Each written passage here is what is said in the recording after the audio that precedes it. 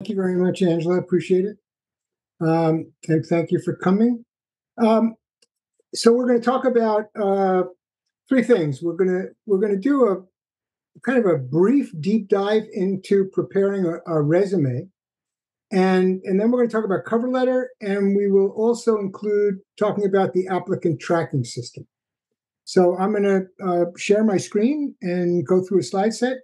The slide set will be available to you, and Angela will send that to you after the program is over, and also the link to the recording. So let me share my screen and we can get started.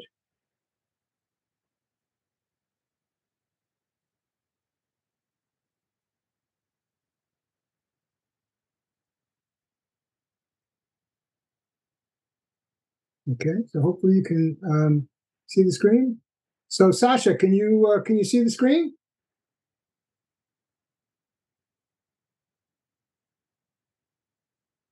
Got it. There's the thumbs up. Thanks a lot. I'm going to get myself out of the way. Okay. So let me introduce myself. And I'm David G. Robbins. I am a job search coach and trainer. I've been teaching classes in job search for the last 14 years with JVS out of San Francisco, doing it since the pandemic, doing everything remotely. As a trainer, I've been working in all different kinds of organizations. I'm certified as a certified professional in learning and performance. But for the last 15 years, 14 years with JVS and a few years also with Lee Hecht Harrison, I've specialized in teaching job search skills, advising people who are job seekers, and having speaking engagements where people want to hear more about job search. So that's a little bit about me. This is what we're going to be doing today. Take this in three parts. The part that we'll spend the most time on is with resume. We want to talk about how to create it, because what people do is they say, I need to have a new resume, and they sit down and they think about all the things that are wonderful about themselves, and they write a beautiful resume.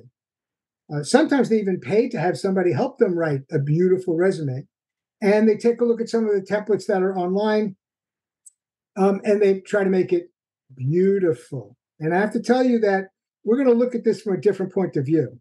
We're not going to look at it from the point of view of making a beautiful resume.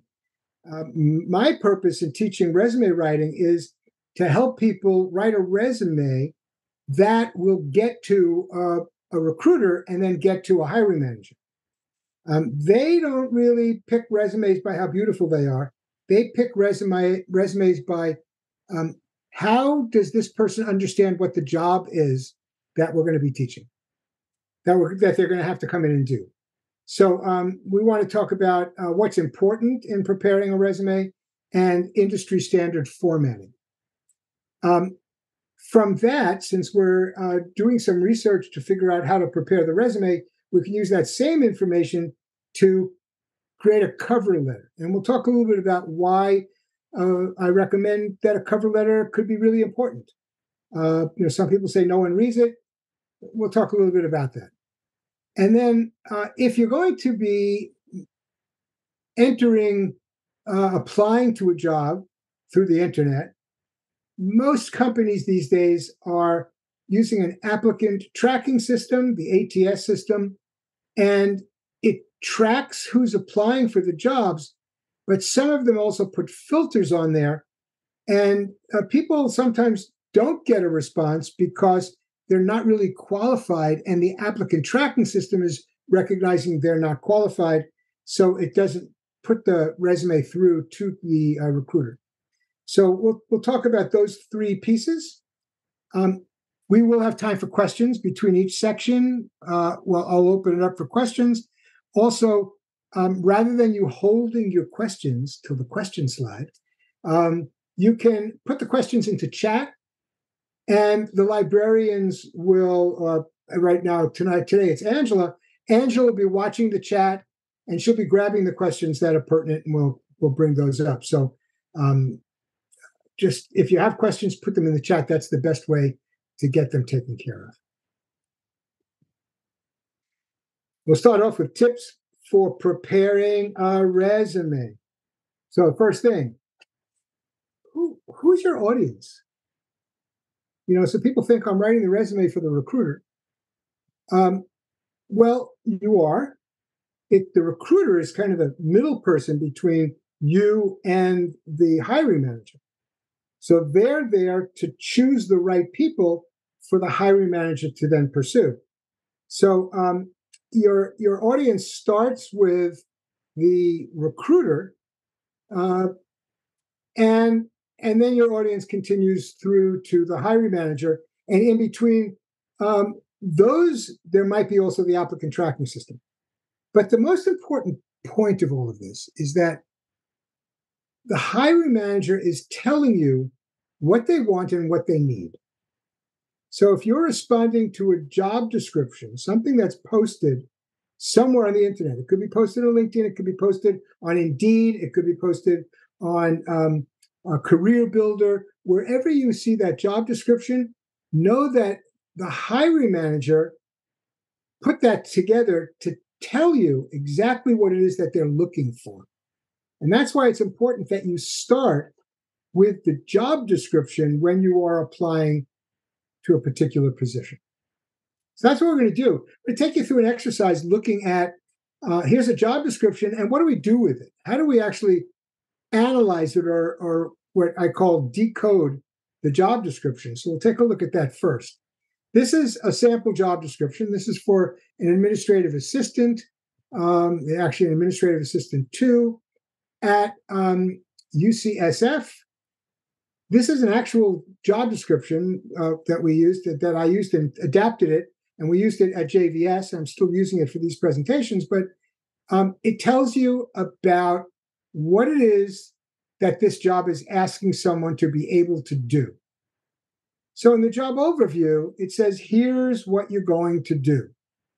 So the first step you need to take when you're going to apply to a job is grab that job description and start to decode it. So step 1, identify the duties of the job. So when you look at that, and we're going to go through that and actually show you how we would look at identifying the duties of the job. But if you find that here are the duties of the job, but you know what, I've never had any experience doing any of those things, it's going to be really hard for your resume to match the job description. Now, you don't have to match it 100%, but we say that for the duties of the job, you should match 70 or 75% of what those duties are things that you've either done before or you can do, and you'll be able to use transferable skills. You'll be able to identify, yeah, I can put this onto my resume. Now, there are also requirements usually on a resume. The requirements is where the hiring manager is being a little more, I wasn't going to say forceful, but actually a little more stringent.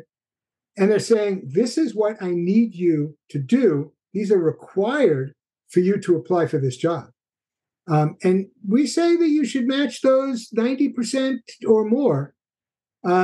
If you have, say, 10 requirements and you only match one requirement, there are going to be people who are matching 9 or 10 requirements. And for that reason, you're probably not going to be in the running.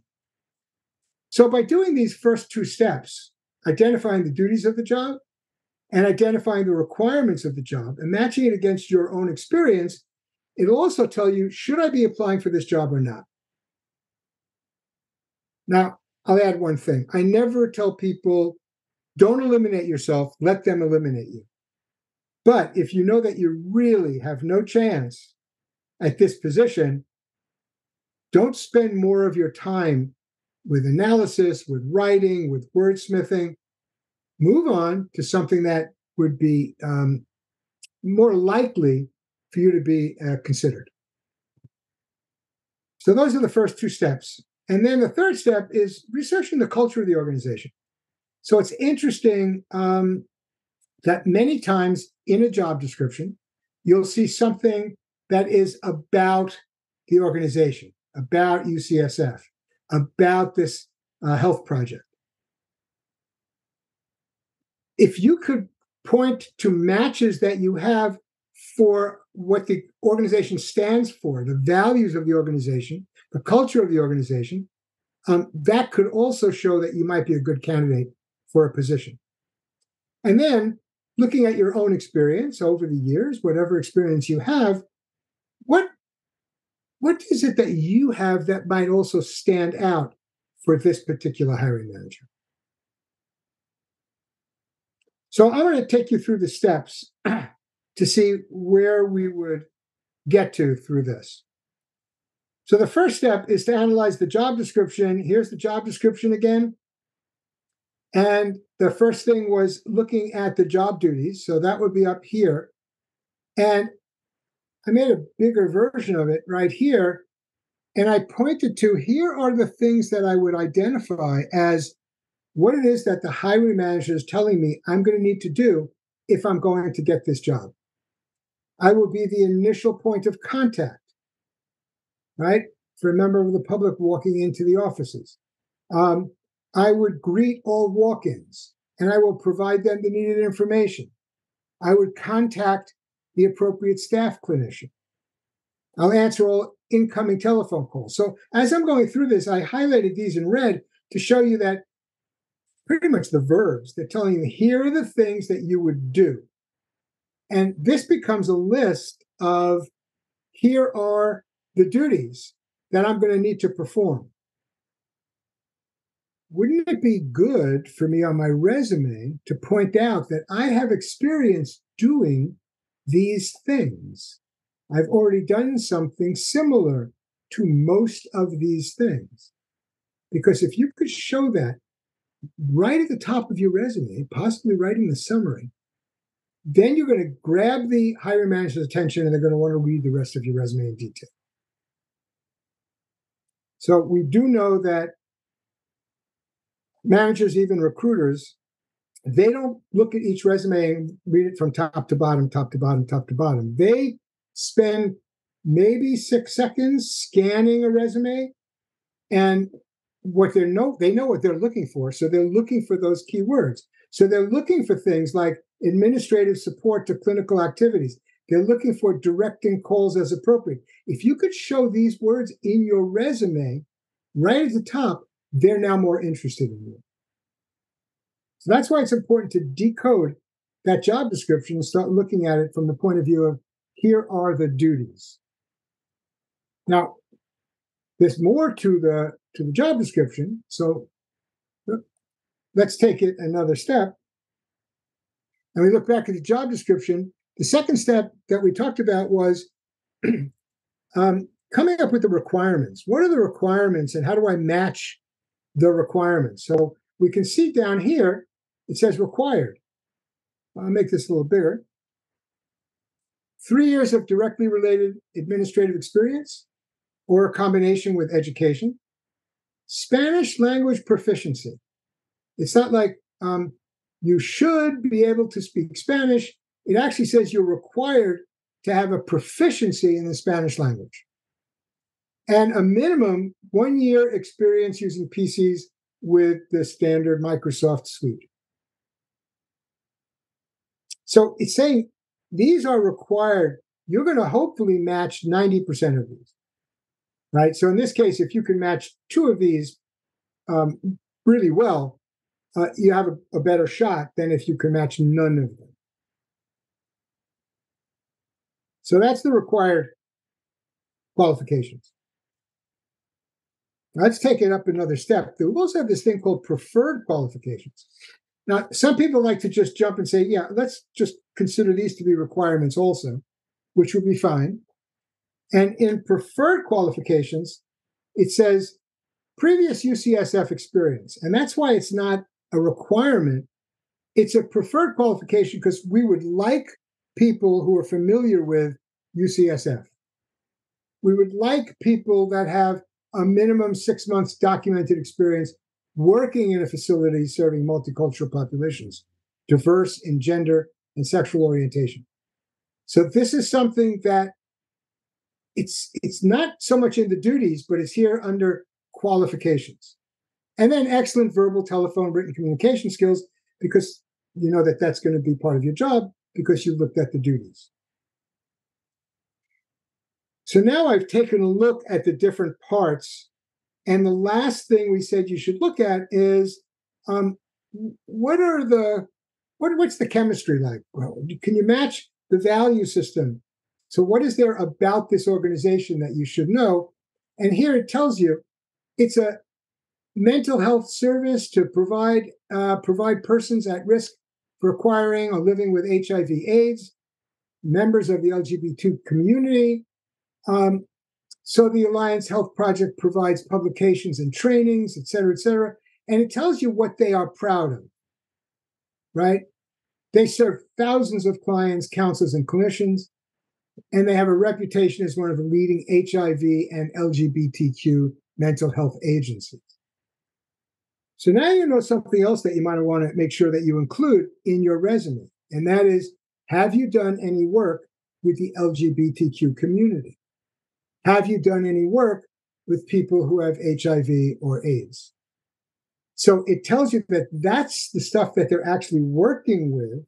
And although they didn't put it into the job description, it's something that looks like it's going to be pretty important to them. That's what they exist for. And then a little more about UCSF here. It tells you that they are a school.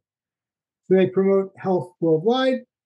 They have research, graduate level education. So again, it's giving you more information about what it is that they actually do. So now you have the pieces.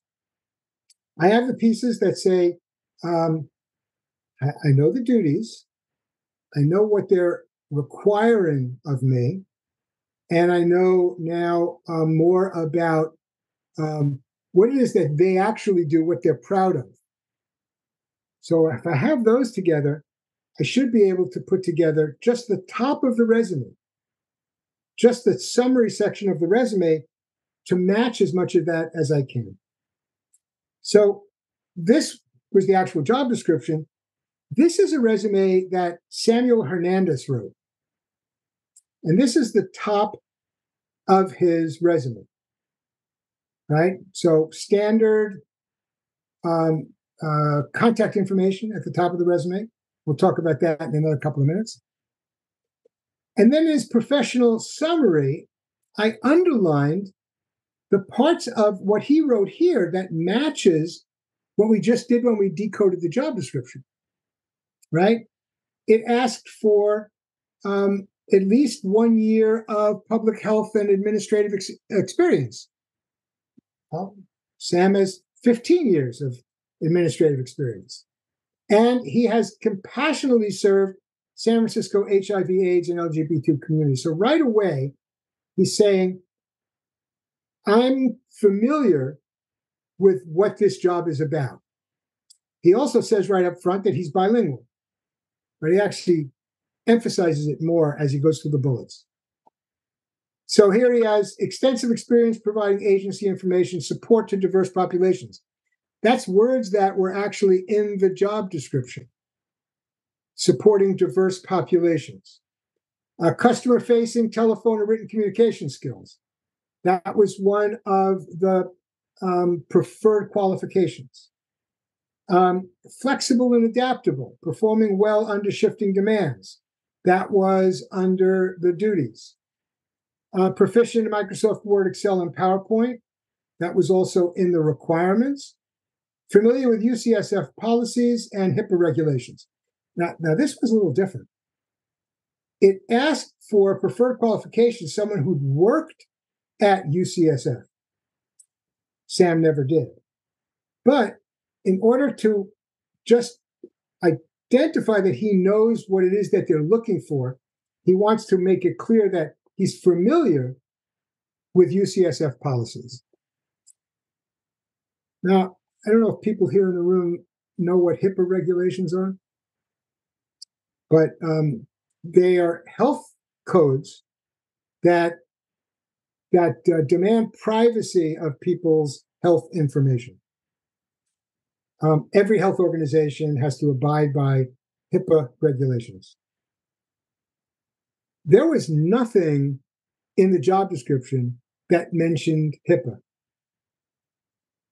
Why did Sam add that into his professional summary? Well, this is that last piece that we mentioned at the beginning.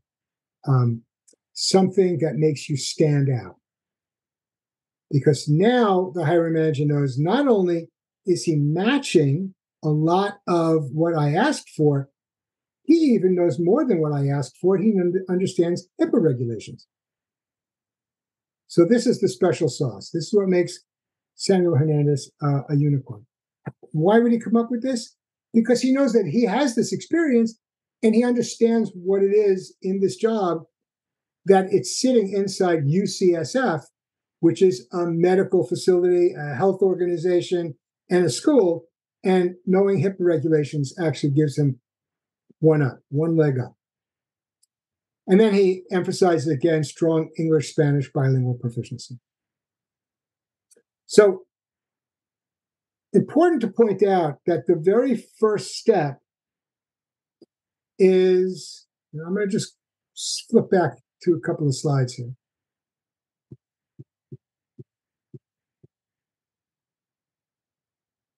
The first step before you actually write the job description, the first step is to before you sit down and write your resume, the first thing you're going to do is analyze the job description.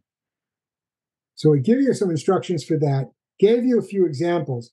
How do I do that? Well, piece by piece, you're going to look at what the job job duties are. Then you're going to look at what are the requirements. And then you're going to look at what's more about either requirements or something special about the organization. You're going to do a little more deep dive.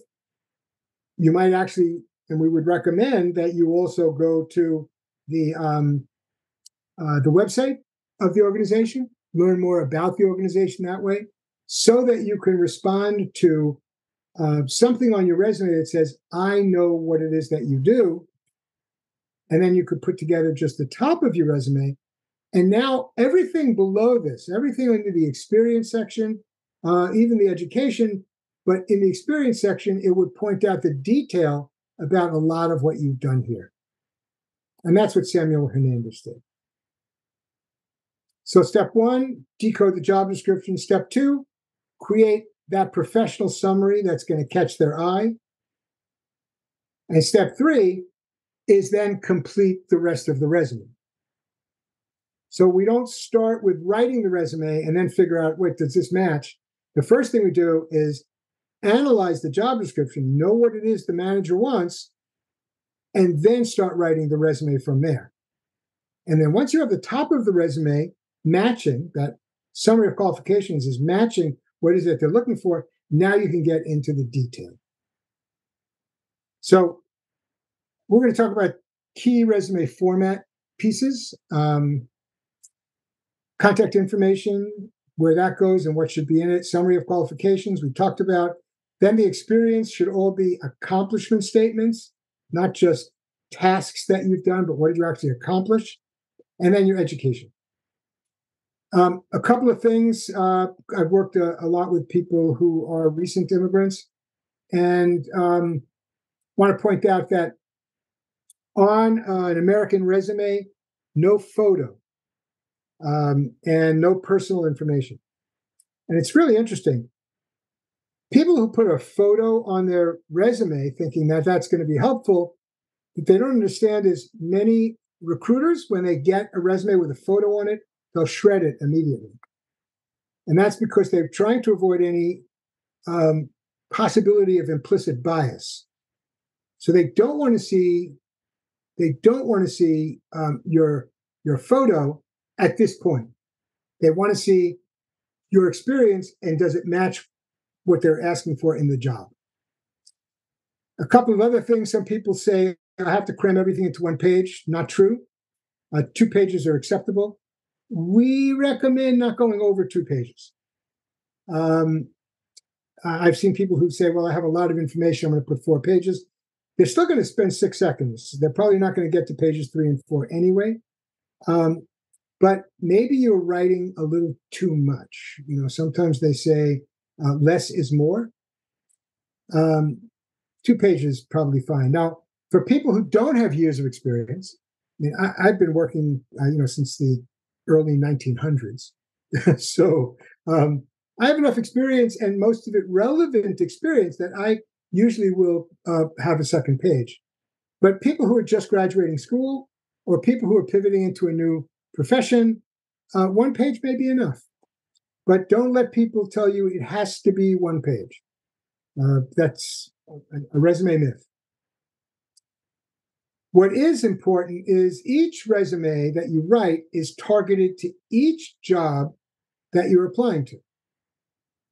So there are people who write a resume. They say, God, this looks terrific. This is beautiful. And it really covers everything from that job description. I'll use it for the next 3 jobs or 4 jobs or 5 jobs I'm applying to. But each one of those other jobs has a different job description, even though the titles might be the same: administrative assistant, administrative assistant. One is focusing on health care. One is focusing on calendaring for your executives. They're very different jobs. So the same resume actually does not work from job to job to job. So definitely a consideration. Each resume should be targeted to each job you're applying to. Now, as you get used to doing this process, it becomes easier and easier, and you don't have to start always from scratch. You can have a resume and realize, oh, I kind of have to adapt this. This is a different job description, so I need to move things around. I can take off what's not relevant.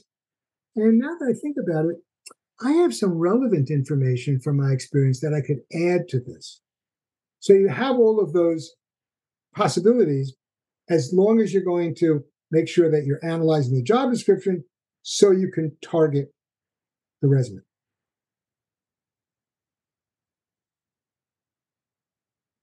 Okay, one more thing here. Trying to keep things out of my way on the screen.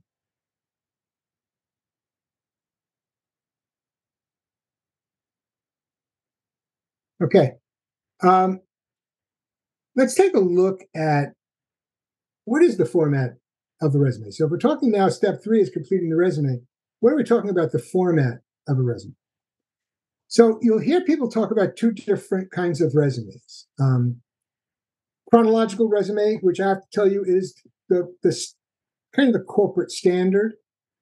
Reverse chronology, they want to know what was your most recent job, the job before that, the job before that, the job before that. So that's a chronological resume.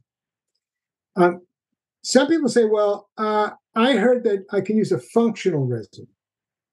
And a functional resume, I actually identify the functions that I've done in my prior history, and I categorize that. So here is my administrative work, and here are the tasks I've accomplished.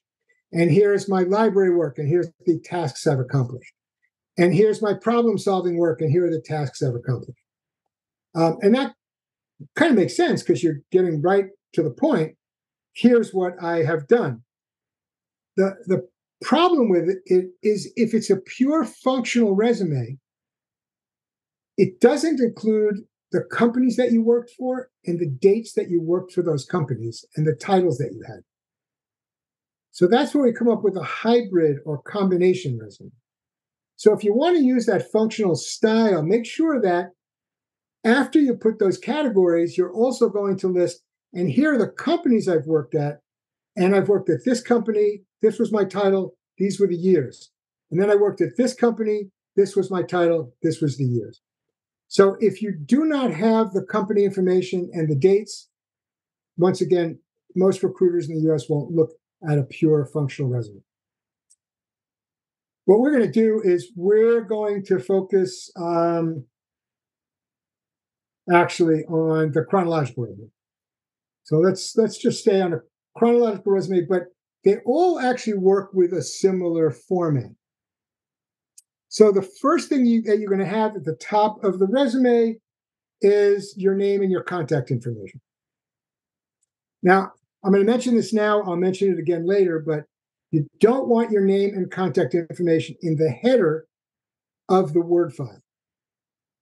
You want it to be in the body, so it should be right below the header. We'll talk about why when we talk about the applicant tracking system. Your name and contact information. So what do you put in the contact information? In the old days, and I know some of the old days, we would have my name, my address, 2435 Herring Street, Brooklyn, New York, my phone number, and that was it. Well, it's different today. Number one, nobody needs your home address.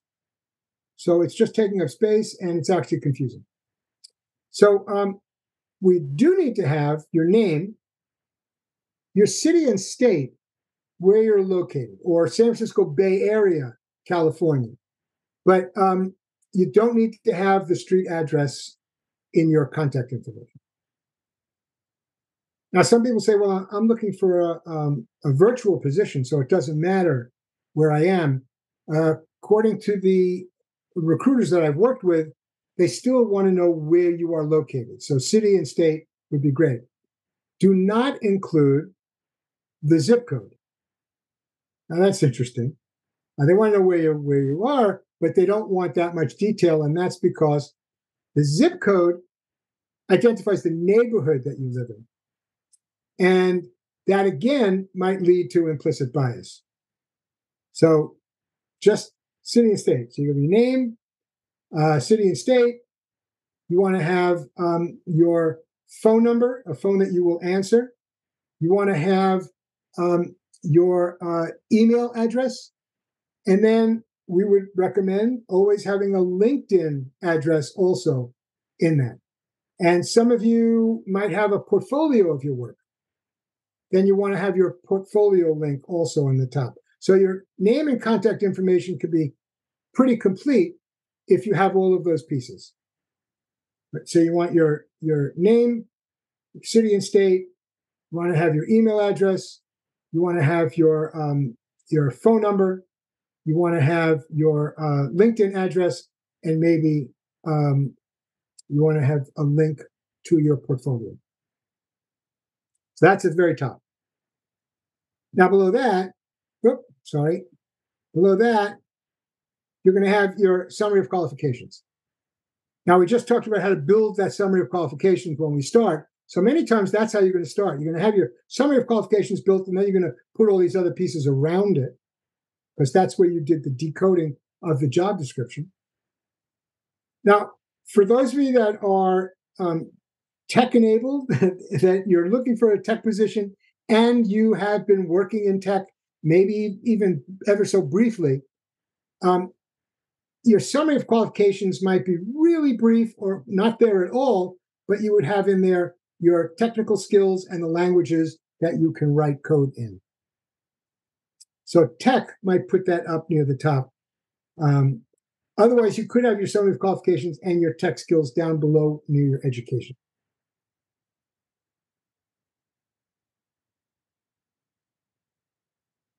Below your summary of qualifications comes your experience. Now, some people will tell you that below your summary of qualifications, you should have a list of your skills, right? Just a bulleted list of all your skills. I don't recommend it. I think it's just taking up space. Recruiters see a list of skills that doesn't mean anything to them. How have you used them? What have you done with those skills? And that's going to show up in the experience. So the experience section is really important. The experience section is the proof point for everything that was in the summary. And it says, this is what I did, which identifies the fact that you've used skills. If you did something, you use skills. You don't even have to call out the skills. They hear it when they read through your accomplishment. And then they should have a result, resulting in a 1 hour saving in time, resulting in a 25% increase in customer support. Whatever it is, your experience should be identified in terms of your company name, your title, the years you were at that company, and then your bulleted list of what your accomplishments were in each of those jobs. And then below that is where you would have your education and maybe other things that you would combine with education. So if you have enough room on your resume, you might have a section called certifications. But you could put education and certifications all in one box, pretty much, in one area, because that all fits together. Your written and oral speaking languages could be in there. Volunteering that you've done. 60% of hiring managers appreciate people who have done volunteering. Professional associations that you belong to, which says that you're still pursuing your craft, which is really good. So you can see that it completes the rest of the resume the way that we've always experienced what a resume should look like. Okay, I'm going to go through each of these pieces in more detail as we go forward. First question is one for you.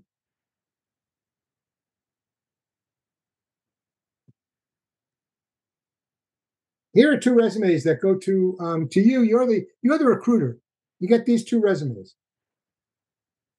Which resume would you rather review? I only have a certain time in a day. Some of our recruiters are looking at 300 resumes every day, right? So which one of these would you rather spend time reviewing, even if it's only 6 seconds? And I can't see people's faces, but if you could, in the chat, put in the one on the left we'll call number 1, and the one on the right we'll call number 2. So in the chat, put down which would you rather work with, number 1 or number 2?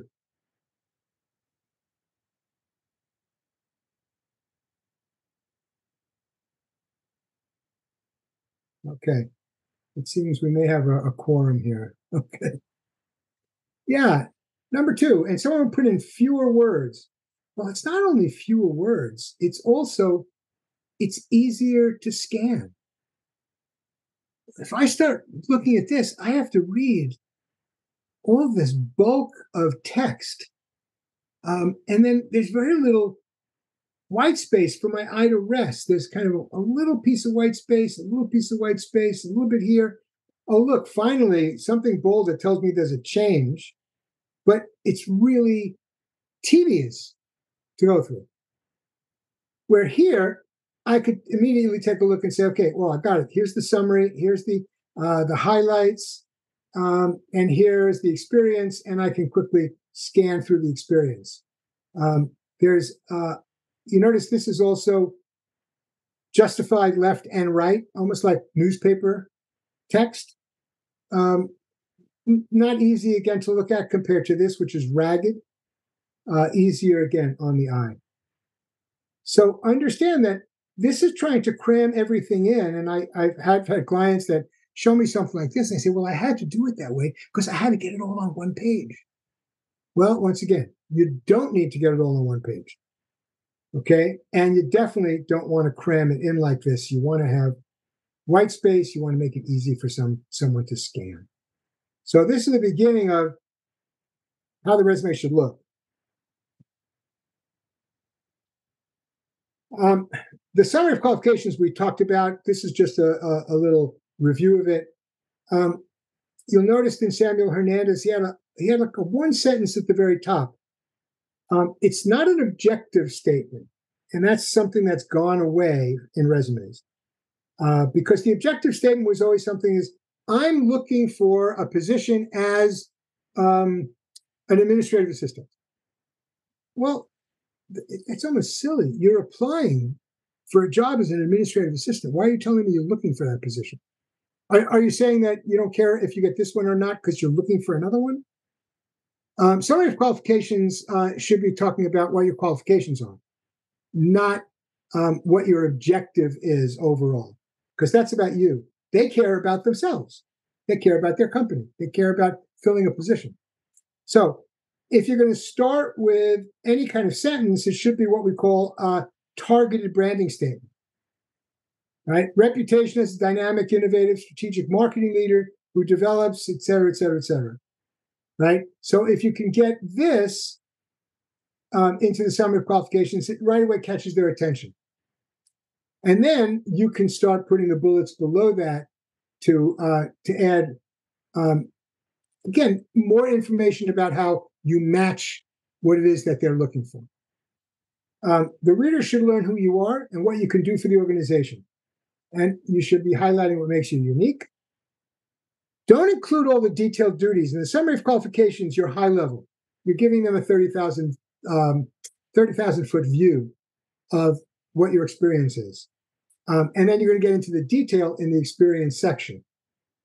Keep it short, easy to scan, and everything that follows in the resume should support the summary.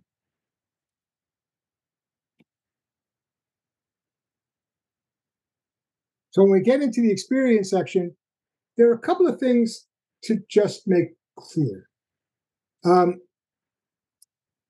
Yes, they do want to know the company that you worked for and where it was located. So you notice here, Alameda County Community Food Bank, Oakland, California. It's important that they want to know, where did you do this work? And then you want to have the job title. Now here, the job title comes first, and then the company name, and then the job title comes first and the company name. That's fine as long as you're consistent all the way through. You could also do company name and job title, company name and job title, whichever way you want to sequence them. Make sure that you're consistent all the way through, so it doesn't confuse the person who's scanning through this resume. Yes, you do have to put dates. No, you do not need to put down day, month, year. You do need to put down year to year. Now, if you want to put month to year, that's fine. My resume actually has month to year, but that's up to you. What's required these days is just having at least a year in place. And then the bullets under that are your accomplishment statements. Some people refer to them as the STAR statements: situation or task, action or result. You want to have your keywords, your results as metrics. You want to take those keywords through the research of the job posting, target company websites, LinkedIn profiles. You want to make sure that you're doing your research to figure out, what bullets should I have in my experience.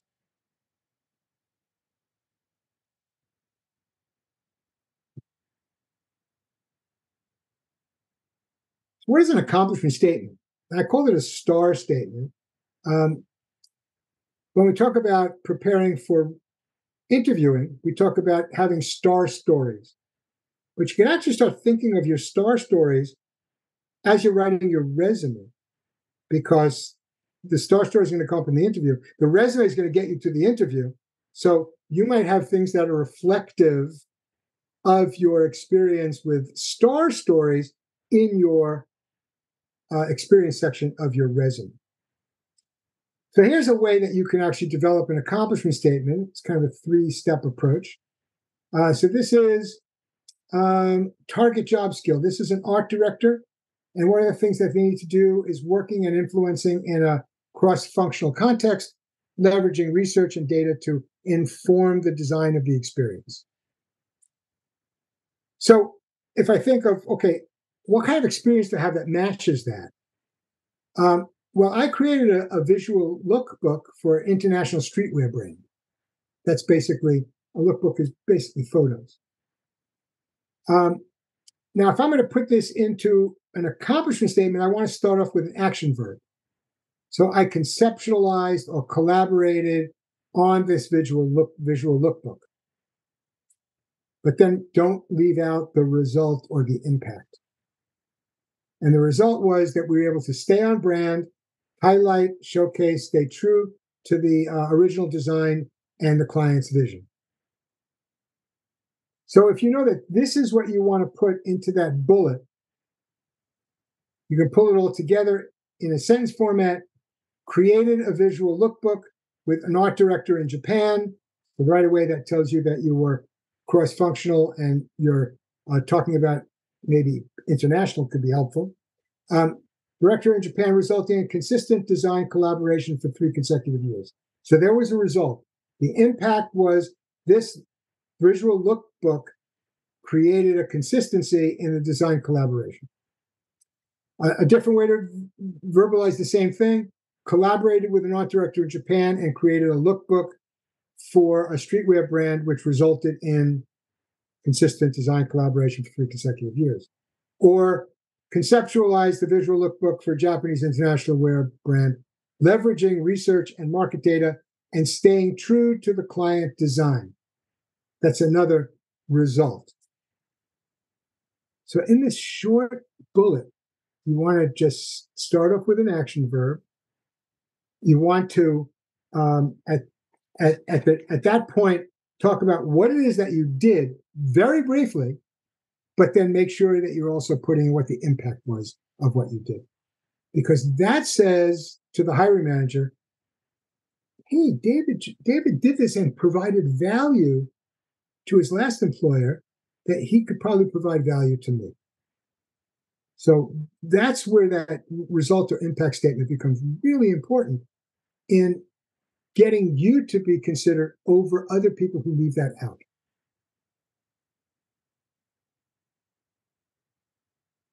Okay, let me finish this up before we go for questions. A couple of other things in how the resume could look. Some people will have a certification and memberships section after the experience. Professional associations that you belong to show that you're still pursuing your craft, which is really good. If you need to show what systems you work with, what technology you work with, that you could have as a separate section, languages and interests. But you could also move some of these things right into education. The education piece is usually required. These others are optional.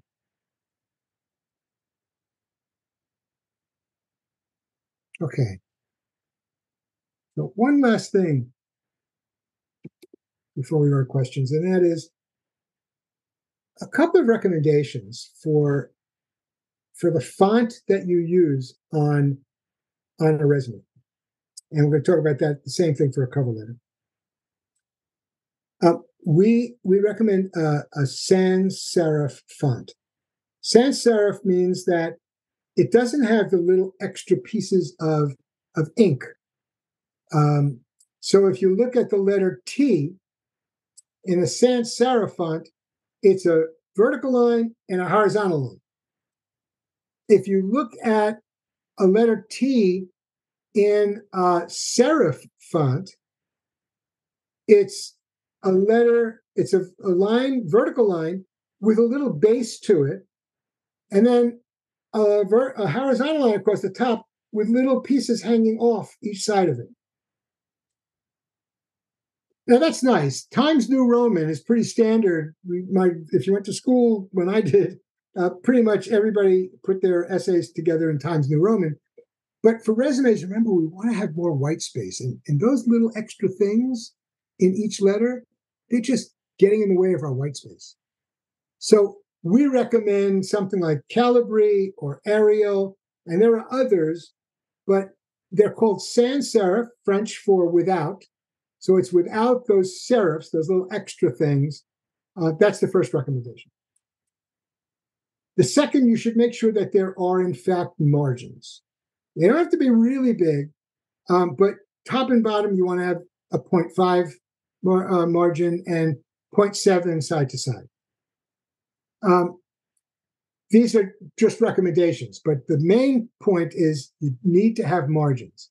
And I did have a client a long time ago. He ran his resume from one side of the page to the other side of the page. And I said to him, what happened to the margins? I thought it was just an error. He said, oh, I couldn't use margins because I needed to get it all on one page. Again, the myth, the one-page myth.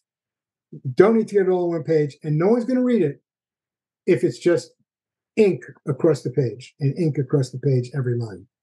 So make sure that you have some kind of margin. Avoid underlines, boxes, multiple fonts, and colors. Now, this is where people sometimes put up a little bit of a fight about this. I was told that having boxes and columns could be really helpful. We're going to talk about that toward the end of this presentation.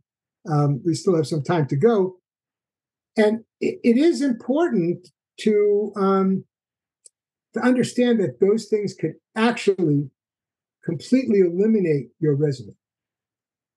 And that's the way that the applicant tracking system works. So you don't need underlines. You don't need boxes. You don't need even putting bold for what you think are all of the keywords. You don't need that. It's just going to confuse the reader, who's the recruiter first, and the hiring manager second. But they know what they're looking for. They're scanning and they're looking for the words they're looking for. You put a word that's bold, that's not what they're looking for, they may miss the word that they are looking for. So just a human factor of the way that the eye is going to work. Don't second guess what you think should be the words that are in bold. Don't put anything in bold unless it's a title or a category title, sections. That's where you can have bold. Your title, the company name could be bold, but don't pick words to make bold. Avoid big blocks of text and full paragraphs. You all voted for that. Maximum of 2 pages is what we usually recommend. 1 page is great, but don't go beyond 2 pages. Now, just some resource information. You're going to get this the slide set, so you can pick this up later.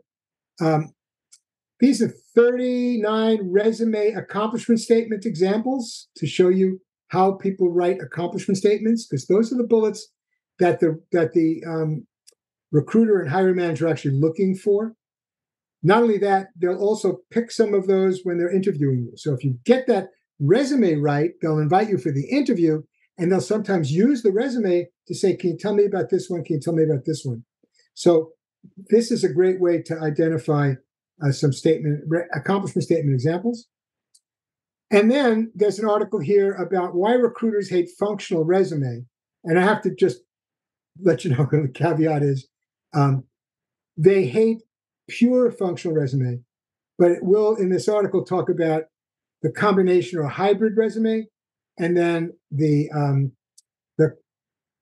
consecutive job resume. So you have some resources for each section.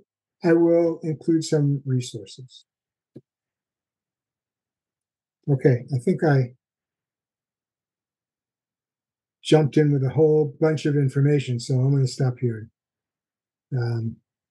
Ask for any questions. I'll ask Angela first. Anything that came in chat, there were questions? Yes, someone asked, I have been advised that if you are older or have many careers, leaving out dates in the resume is a strategy to avoid appearing to have gaps in employment if you don't include jobs that are not relevant to the position. Okay. When you're at, and this is where it's really good to work one-on-one with a career advisor, but if, number one, you can't leave the dates off. The only place you can leave the dates off is in education. They're not looking for the date that you graduated, so you can leave the dates off on your education. But for the positions that you've had, you have to put the years down, at least the years. Now, as far as identifying gaps, I've worked with a recruiter advisory council for years, and they did talk about the fact that the gaps don't matter to them if they can understand what was going on. So if you have a gap between one job and the other, what were you doing during that gap? And maybe you lost a job and you were applying for the next job, and it took months, it took a year, maybe. But what were you doing during that time? Were you taking any classes? were you trying to learn a new computer language? So you could actually put that gap in there, and you could talk about sabbatical to improve my skill set, and actually put in the bullets the different trainings that you took in order to move forward. Now, maybe you didn't take classes, but there was something else that you did. For example, my wife took a break in her job trajectory, but during that break, she was raising our children, but also she was co-president of the PTA, the Parent Teacher Association at the elementary school. Now, what did she do as the co-president? Well, they raised $30,000 every year for an art program. That's a skill. That's something that you could put into what we could call a gap, but you could put that in as to what you did during that time between jobs. So when people talk about if you have a gap, you're eliminated, that's not true. If you have a gap and then you work for a few months and another gap and you work for a few months and another gap, that will hurt you, because then you really do want to work with somebody who can help you figure out how to rework all of that so those gaps don't show as multiple gaps in your job history. That's the part that's negative. But having a gap, we all have it. As a matter of fact, if the gap was in 2020 to 2022, you know what the recruiters think that is? The pandemic. Okay, so they understand that people are sometimes between jobs. So don't worry about it. But if you did anything to enhance skills, if you did anything to accomplish things, that you maybe volunteered at your church or your synagogue as an accountant, that is work that you've done. So volunteer work can also fill in a gap. It doesn't say professional paid work experience, the category. It just says professional experience. And if I'm volunteering as an accountant somewhere, I'm using my professional experience, and I can actually show what the impact was and come up with some really good accomplishment statements. So I hope that helps. Thank you, David. Someone asked, I have been told that for older workers, you should not put more than 15 years of work history. Would 15 years be a good number of work experience? And a similar question someone asked, if you're an older applicant for a job, how many years back should you list on your resume? Okay, so basically similar questions. I don't think that there's a number of years that is your cutoff. So, people who work 2 years or 3 years at a job, yeah, if you go back 10 years, you've probably covered everything that's relevant for the job you're applying to. I worked at JVS for 14 years. That means that's the only job I could put down on my resume. If I say, well, you can't go back more than 10 or 15 years. But I have more relevant experience. So what I'm going to do is not put 12 bullets down for JVS, even though I was there for 14 years. I'll put down the relevant bullets that match the job description, shorten that up, and then I'll have the jobs before JVS that are relevant. So I worked 5 years at Lehigh Harrison doing similar work in career advising. Whatever is relevant. So the key word is relevant. So if you go back and you're going to put things in about your experience, if you were a programmer and you were a COBOL programmer, nobody's programming in COBOL anymore. So you don't need to go back that far. Also, if I'm looking for a job in job search training, I don't have to include the 16 years I worked at Hewlett Packard in corporate technology education. I don't need to put that there. If I'm applying for a position in corporate technology education, I want to make sure I have my Hewlett Packard experience even though it ended in 2005. So, yes, it was a long time ago, but if I could show the education experience I have now with job search, so I would do my wording to show education experience, education training, and make that real brief so I can have room to put in the work I did for Hewlett Packard internationally. I'm now covering both bases. So think of relevant and don't worry so much about years. If you go back more than 20 years, if it's all relevant experience, it still works for you. Now, here's the other question. Someone said, but they'll know I'm older. Yeah, they will. They're going to go to your LinkedIn profile. They're going to see your photo and they're going to see that, oh, David has a white beard. David's older, right? When you come in for the interview, darn, they're going to see that you're older. Now, hopefully you'll be vibrant and you'll come in and you'll shake a hand and you'll be okay. But if the company is ageist, you don't want to work there anyway. So I think the last program I did here at the library was job search tips for job seekers over 50. So you could actually go to the library LinkedIn page and you could look for that recording and get some information about my view of how to apply for jobs when you're over 50. And when I worked at JVS in those 14 years, I actually managed a group that we met twice a week, particularly for job seekers over 50. And we talked about that. You're not going to fight the ageism fight. What you want to do is show that you are the right person for this job. And you're going to do that by writing a really good, targeted resume. Okay. Should we move forward? There's one more question relating to resumes. They're asking regarding the example you gave about gaps in your resume. If you didn't work for a few years because of COVID and you were recovering from various surgeries, what do you list? And what would you say during an interview without disclosing medical information? Well, you could just say I took a leave for health reasons, and they're not going to ask you what was the health reason because that's illegal.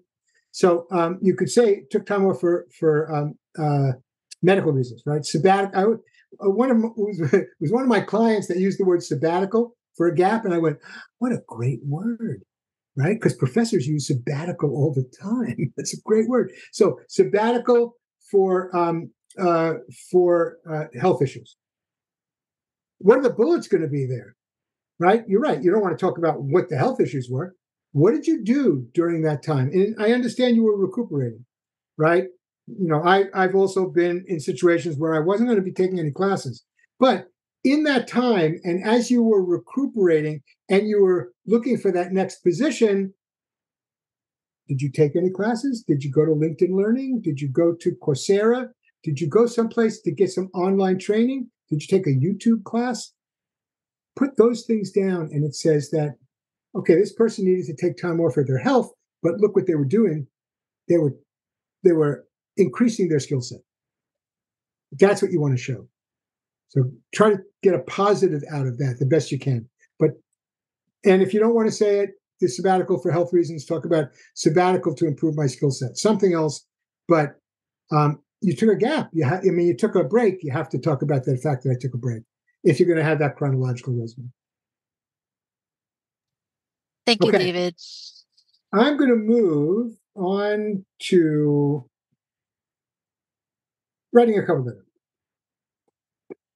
I'm going to get right into it. So the first thing is, what is a cover letter? Because people think it's a way to, again, talk about how wonderful you are. It is. And this is the opportunity to talk about how wonderful you are. Because it's a sales letter. You're selling your skills. You're selling your enthusiasm, and you're selling a bit of your personality. You can't put personality into a resume. A resume is just, it's kind of a rote document. You know, it's like, here's what I did, here's what I was good at, dot, dot, dot, dot, dot. But in a cover letter, you could talk about what you're excited about. There are two key points out of a cover letter: why I want to work for you, and what I could do for you. Now, you notice what's interesting is the you part. A cover letter also is not generic; it's targeted. You're applying for a position as an admin assistant at UCSF. Why do you want to work there? Well, you read how wonderful UCSF is. You read about all the research that you do. Well, talk about that.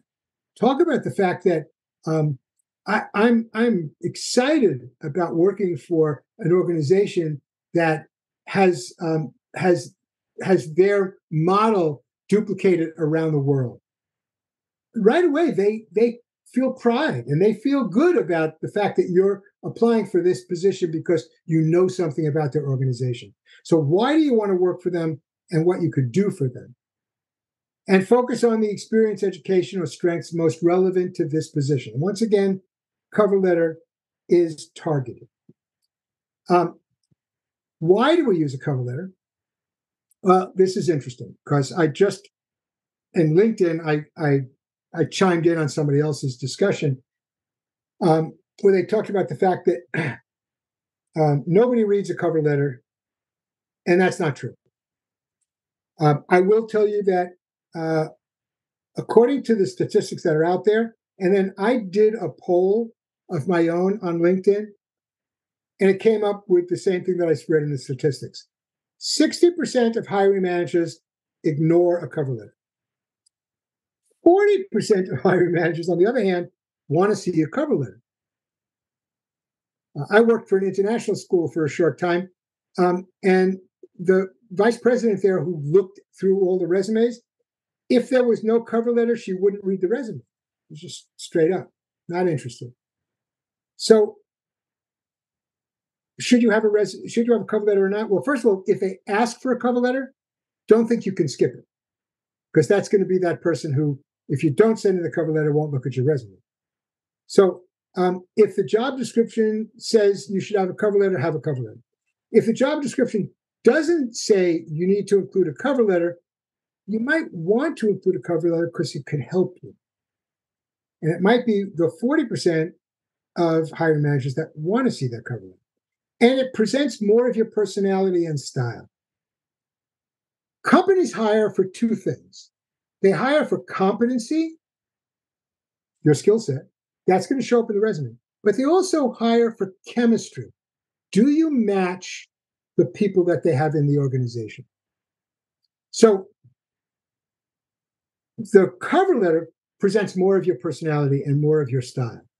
And it clearly states, this is the company I want to work for, and I have experience doing this kind of work. Okay, a little more on cover letter. Now, here you are restricted. I would recommend no more than 3/4 of a page, 2/3 of a page, even better. But definitely don't go into pages because they're not all that interested. And you could get everything you need to say in 2/3 of a page. Don't cram everything in. Make sure you leave white space. I had a client who gave me, and I'll show you the format we're going to talk about in the structure. The first paragraph is how I found out about this job and why I think I'm a good fit. The second paragraph, maybe second and third paragraph, but the second paragraph explains some of your experience that matches the job that you're applying for.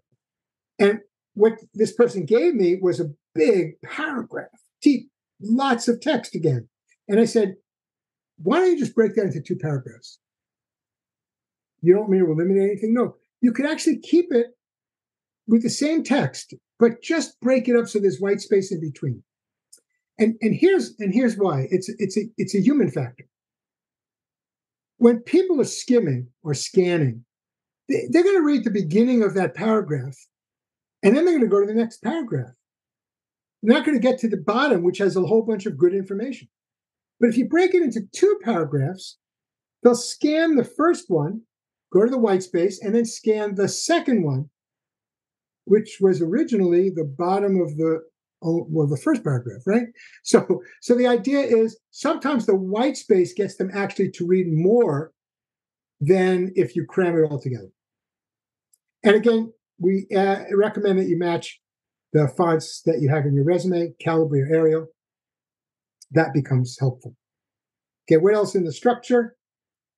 The introductory paragraph should include the following information: how you found out about the position. That sometimes can be real helpful.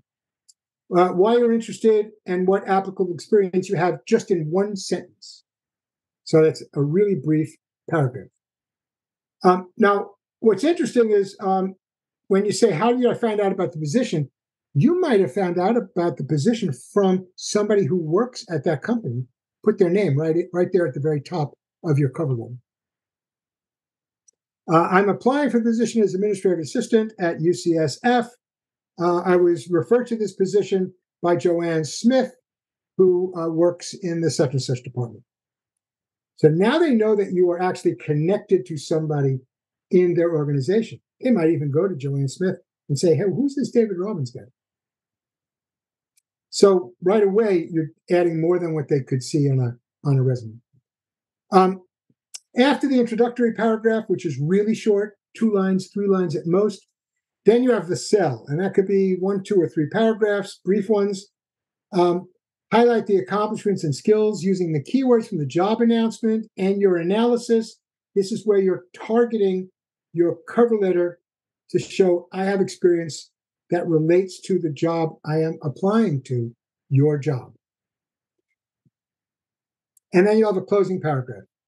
Here again, stress how you will benefit the company with your skills and expertise. It could have a call to action, which is I'm kind of do the reverse call to action. I'm hoping to hear from you as soon as possible. I'm looking forward to talking to you further about this. Some people say, I will call you next week, particularly if it said no calls. Please don't say you're going to call them, because they're asking you not to call them. If it's a generic job application, you're applying to a job but there was no job posting, then you might have something in there that says, I will call your office within the week or something like that. But, just be careful about being too pushy here, but it is good to have the closing paragraph say, I'm looking forward to getting, again, excitement about working at this company doing this kind of work.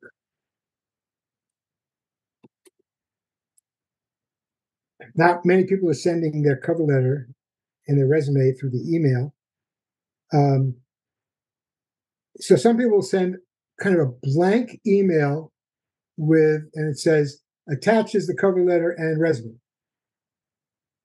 Another way to do that, which might be a better way, is that the email is actually the cover letter. So the body of the email is, in fact, what you would put into the cover letter. But you would make it more email style rather than formal letter style, right? So you list your name, job title, and the subject line of the email message. Include your contact information in your email signature, not at the top of the letter, just like you would do with any email that you send. You don't need to put in the employer's contact information at the top. Well, yes, dear hiring manager or dear Mr. Smith, that could go in there, but you don't need to put the address and everything because you're emailing it to them directly. You don't need to put the date because the date of the email already puts the date. Okay? So the cover letter then is the body of the email, and then mention that the resume is attached. So to give you more resources, here are 2 articles that you could reference, 2 customizable cover templates for any job seeker. The Muse is one of my go-to sites for job search information. What should you include a cover letter? There's a good discussion here with Andrew Seaman of LinkedIn. He's managing editor of their Get Hired. It's kind of a website and podcast. So there's some good information here for you. Okay, time for some questions before we finish this up. Anything that people have any questions, Angela? No, David, looks like there isn't any questions so far. It probably went too fast, but if anybody has any questions, raise your hand or throw it into chat and we'll take it at the end. Okay. The applicant tracking system. It's a totally, well, not totally, but very much misunderstood application tool. The applicant tracking system is used by companies to help them when they post job openings. And the reason is that they know that when they post a job, they're going to get hundreds of, if not thousands. I just saw a job that I said, oh, I'm interested in that job. 1,500 people had already applied in the first day that it was posted.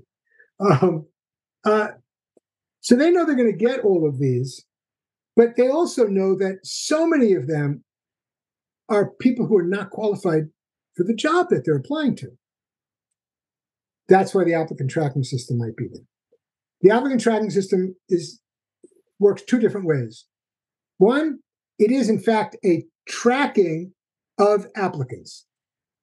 So there are some companies that use it just to track the applicants, just so they know, okay, David Robbins applied to this job, and last month David Robbins applied to this other job. And David Robbins applied 2 months before that for this other job. But they're all pretty good. So we know that David's interested in working for this company, yet he's not just applying to haphazard positions. They all pretty much look like the things that they might be similar to what he's looking for. So that's the tracking part that they do. But also, some companies and some recruiters will put filters that are basically the keywords and phrases that they're looking for. So, for example, they might be looking for someone who has 5 years experience doing similar work. The applicant tracking system might actually have a filter in there that says that it's looking for 5 years, or they might say 3 to 5 years of experience doing this kind of work. People who have no experience this kind of work, the resume does not get through to the recruiter. Now, recruiters that don't have the filter, they'll see every one of those resumes. But recruiters that use the filtering method or using the applicant tracking systems different ways, it may actually not get through. So let's take a look about how to make sure your resume is ATS friendly, because you don't know how the company is using it. So number one, apply to jobs that you're qualified for. As I said, if they have 10 qualifications, requirements, and you match one of those requirements, you're probably not qualified for this position. Right? Now, you want to apply to it, you can. If they don't have filters, it might get through the applicant tracking system. Pretty certain that you're going to have some kind of really dynamic resume and cover letter for them to actually overlook the fact that you don't meet the requirements. If the posting is for an entry-level accounting position and the system gets rid of resumes that come from a dentist or a vice president, those people are probably not applying to an entry-level accounting position, don't know why they're applying. The applicant tracking system might toss their, they don't throw it out, by the way. They just put it into the database. Analyze the job posting, only apply. So this is one of the do's. I have a few other do's for you to make this applicant tracking system friendly. Do include the right keywords. ATS algorithms are not that different from human algorithms. We're all kind of skimming for the same thing. So they look for specific keywords, just like a Google search. Make sure you're covering the hard skills that you see in a job description, but also put your keywords in context. Now, I know people say, well, I'm just going to list all my skills, and that way it'll get through the applicant tracking system. It doesn't always work that way, because it's not just looking for lists of skills. It's looking for skills that are inside accomplishments. So your accomplishments are unique to you. The keywords are generalized. So humans want to see how you use the skills. So even if it gets you through the applicant tracking system, it's not going to get you through the hiring manager. Okay? You want to show your skills, not just tell them you have skills. Choose the right file type. So those of you that are working in Apple products, your document might be a .pages document. Don't send in a .pages document because most companies, many companies can't even read that unless they're an Apple house. But the applicant tracking systems usually are looking for a Microsoft Word file, a docx, or a PDF. So stay to those two and definitely follow the instructions. If they say, send us your information as a PDF, send it as a PDF. If they say, send it as a doc file, don't say, oh, the PDF is better. If they want a doc file, send it as a doc file. If they want a PDF, send it as PDF, but don't go out to other things. Some resume writing software packages will come up with a .png or a JPEG. Applicant tracking systems won't read those. It'll just get tossed out. Okay? If you use Google Docs to create the resume, you can save it as or export it as a doc file or a PDF. So instead of sending it .pages, export it into a doc file or a PDF. Make your resume easy to scan. Once again, the ATS system, interestingly enough, reads from the top to the bottom, but left to right. That's why they actually prefer chronological resumes, because it's understandable more to their software. Recruiters, we find, also prefer chronological. Pure functional format without the job history is not preferred by recruiters. So don't apply to a bunch of jobs that are all different kinds of jobs at the same company, because the tracking system is going to go, what the heck's going on here? David's applying to a janitor position and to a vice president position. What's happening? So don't look for an entry level and a director level position. Now, if there are two positions that are similar roles, maybe in different departments, they're looking for a project manager here and a project manager there. Yes, apply to both. But make sure that you're looking at the job description for each, because they might be different. And if they're different, you want to target each one differently. Don't try to trick the ATS system. Don't say, I'm going to put a whole bunch of skills down at the bottom of the resume, all in white ink, so that it doesn't show up when they print it out, but the ATS system will read it. So what I found out from the recruiters that work with applicant tracking systems, the applicant tracking system actually captures all that information. It actually parses it. It takes it apart, puts it together in a different format, and then it prints everything. It sends everything in black ink. So anything that you had hidden in white ink actually comes out in black ink, and then the recruiter is going to see that you're trying to cheat the system. Not a good thing if you're looking for a job. Make sure that you're using a keyword-rich summary in context, and try to make sure you're dealing with the keywords inside your accomplishment statements. Avoid fancy formatting. The applicant tracking system will not read anything inside a box. It will also not understand that you made a beautiful lavender-colored column to the right of your experience section. It won't recognize that at all. And I don't have to go through all the things here it says to avoid, but let me give you an example of what that means. This is a really nice-looking resume. I think it's a nice-looking resume. And in this example, the people who were looking at this said, this candidate meets all the job requirements, contains all the keywords found in the job posting. She is the ideal candidate. There's a problem here if this is going through an applicant tracking system. And the problem is, first of all, the Victoria Harris and the address here are up in the header. The applicant tracking system wants to see stuff that's in the body. So it's not going to read Victoria Harris. Also, it doesn't read anything inside a box. So it doesn't get any of the contact information.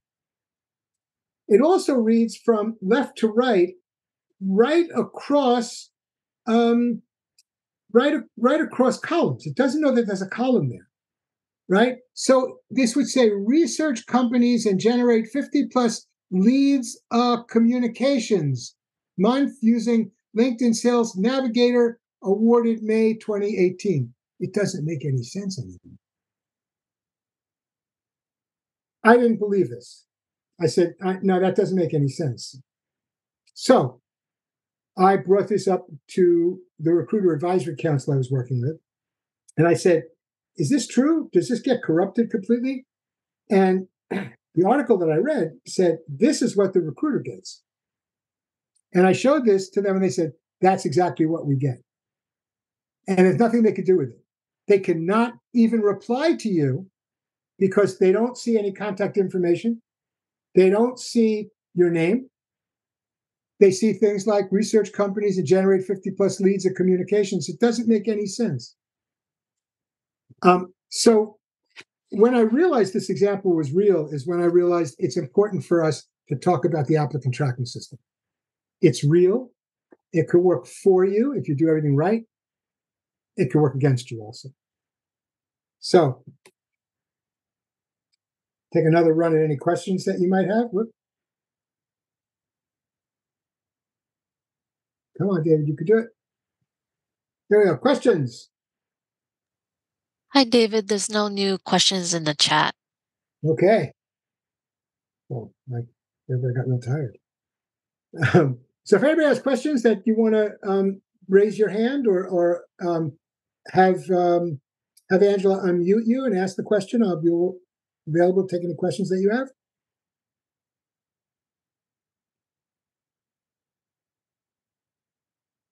And if not, quick summary. Each resume should match each job description, job posting, and be easy to read.